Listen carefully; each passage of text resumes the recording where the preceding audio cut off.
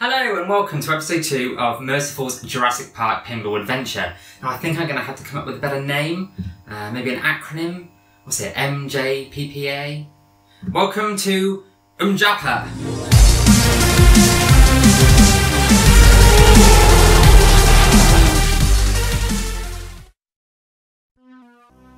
Today I'm dressed in cosplay, so I'm not actually going to do any work. I'm just going to do a tour of the machine. I'm going to take you around. I'm going to show you some of the stuff that I've already done, some of the upgrades I've got planned, some of the modifications, and some of the work that needs doing. So I purchased this machine a couple of weeks ago now, and it originally came from Italy, although I got it from a guy in South Wales. Now, he'd done a lot of work on the circuit boards to get this back working. This was not in working condition when he got hold of it. But the playfield needs a lot of work, cabinet needs a lot of work, and it just needs kind of modernising, I suppose. It's 25 years old, this machine.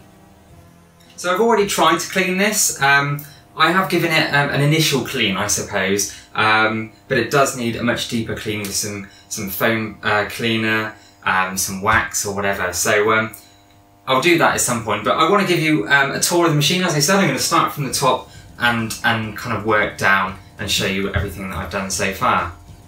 There was a lot of dust, dirt and soot, both on the playfield and also inside the cabinet. I've got a feeling that it probably didn't have top glass for a while, and there's a little bit of corrosion on the metalwork on some of the ramps and stuff, but this can be sorted. The cabinet also has some damage consistent with a machine that was probably in an arcade or bar for a long time, and you can see that it's been moved around a bit. It certainly smelt like a bar as well. Now I went through this in episode 1, but all the lamps in the back box were swapped out for warm white LEDs from Pinball Center. This should keep the temperature down, extend the life of the circuitry, and also be cheaper on the electric bill. Pretty much all the playfield LEDs have been replaced by NoFlix Plus LEDs from Pinball Center. Now these have all been colour matched depending on the colour of the insert, and I varied the LEDs between cold white, warm white, yellow and orange in a few places around the CRTs so that each one looks slightly different. The captive ball, which was originally just a regular chrome steel ball, has been swapped out for a pearly white ceramic one to represent the dinosaur egg. Now this type of white ball is standard on other games such as Twilight Zone and Avatar, but I think it looks pretty good in Jurassic Park.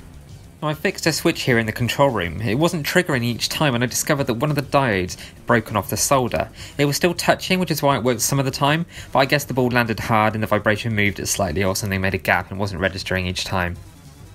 I've got some additional toys in here as well.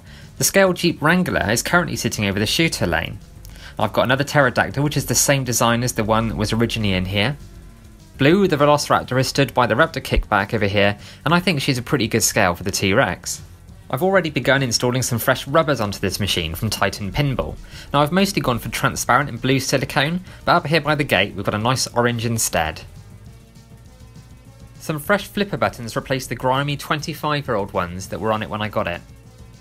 Some plastic yellow leg protectors now sit behind the black legs, which probably by the way also need paint stripping and powder coating. But I think this gives it a bit of visual definition while also reducing the chances of any further damage to the cabinet. Black bolts nicely colour match with the legs as well. A new £1 coin mechanism has been installed in one of the slots. Now part of the fun about restoring this machine is getting that genuine arcade experience, and that does mean having to feed it coins. £1 currently gives 3 credits. So the LEDs that I've got in this machine now under the playfield, they look pretty stunning, especially in this kind of half light that we're filming in now. But I haven't finished. The general illumination still hasn't been done. So there are, underneath the pop bumpers, there are LEDs, kind of the flickering ones, strobing ones that you see in the first episode that I did. And also some original incandescent bulbs here in the background as well.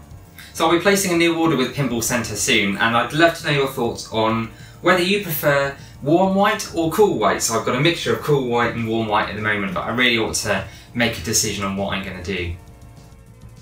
I've got an issue with the power shed where it doesn't register each time. That's because the switch in the subway doesn't always depress fully when the ball goes over it. Now I've already bent the wire a few times and it works for a while, but it does seem to go back to the old shape after a few runs over. I'll probably need to take off the subway completely, move the switch slightly or something, and then see if I can improve it that way, because at the moment chaos mode is very difficult, albeit not impossible, to achieve. As I said earlier, the cabinet itself does need some work. There's a lot of bumps, scrapes, dents and chips, particularly around the back and underneath, which you can't really see. It needs some good quality filler and wood glue with some black satin gloss to blend it in. Now I still need to finish installing these new competition silicon rings from Titan Pinball. I don't really want to keep taking apart the playfield over again, so I'm waiting for some more LEDs to arrive from Germany for the general illumination, and I'll do it all at the same time. Some of the transparent star posts are looking a little bit sad. They're dirty, which I suppose could be sorted, but they're also cracking in a few places as well. At some point I'll put some fresh ones in there. The stand-up targets in the centre of the playfield need fixing. This single one just needs tightening underneath the playfield, but these three are a little bent out of alignment and I might have to take the whole unit out, sort it and then resolder it back into place. Now in the comments of my backbox LED video, someone mentioned that there was no knocker when I was awarded the free game. That's something I still need to investigate. There's some quite obvious hole damage around the bunker, control room and power shed.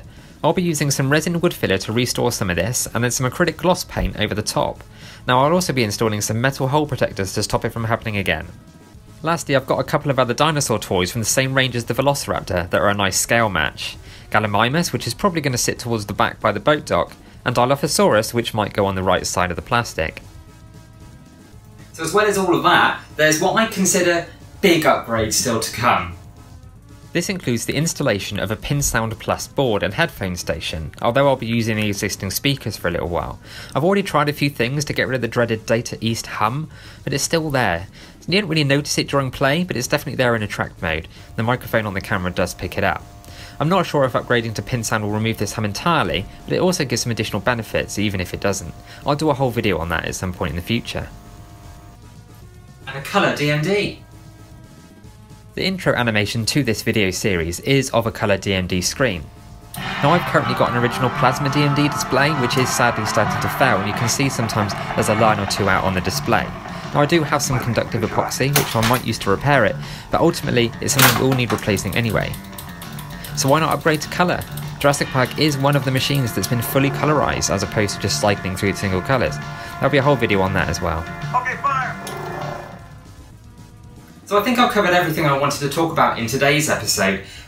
More videos will be coming soon, so please do remember to like, subscribe and comment on any thoughts that you've got. But maybe you want to hear about something next, maybe you want to see something, maybe some gameplay or something. Do let me know in the comments. Until next time though, bye bye!